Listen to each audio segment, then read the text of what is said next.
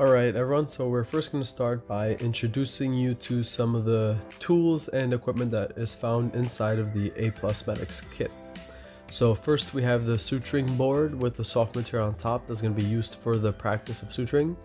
And now we're going to go over each of the instruments just so that everyone is familiar with each one.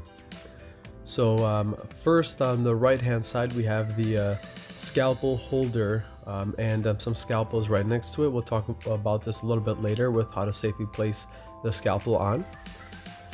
These are the scissors that can be used to cut through the suture material. When you're cutting the suture material after a knot, you want to go in at it straight 90 degrees and then slant it slightly sideways just so that you can leave a little bit of a room on the suture material.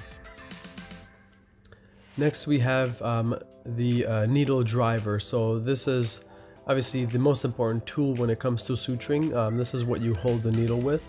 You put your ring finger and your thumb through the holes and put your index finger at the top to apply the pressure and help you guide it as well. So that's the motion that you're going to be making whenever you're driving the needle through the skin. Next we have the curved forceps. The curved mosquito forceps can be used to hold the sutures together, the strings together, or just to clamp down on anything that you need to clamp on. And again, you hold it the same way as the needle driver. Next we have the gripped forceps.